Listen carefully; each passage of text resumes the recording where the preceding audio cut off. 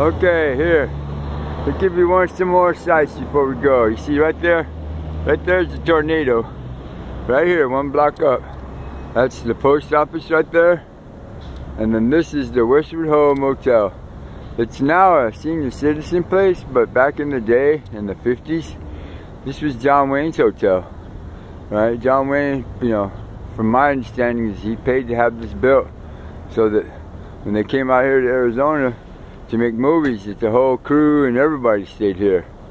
Right? This is a really cool old place right here. It really is. On the other side of Circle K, this is the main campus for Arizona State University downtown.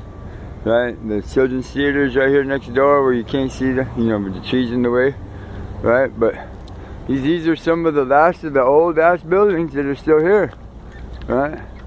Here in downtown Phoenix. Right here. Let's show you the children's theater right here.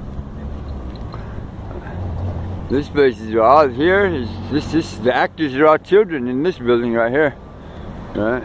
So, alright, there it is. Oops, and then pointing at the cement. Sorry about that.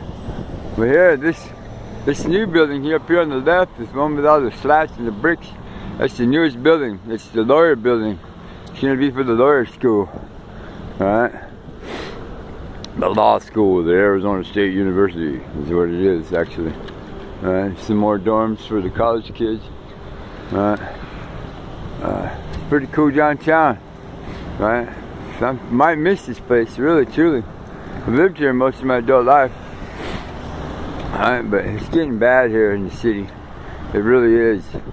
A lot of crazy shit, a lot of drugs, a lot of dumb people. Right? You know, like I said before, now, Mr. Obama couldn't redistribute the wealth during his presidency, so he redistributed the population, and now Phoenix is populated by a bunch of crazy people from the east. What else can I say? This is the old Arizona Republic building. Now it's a data center. Freeport McMoran, and the parking structure building.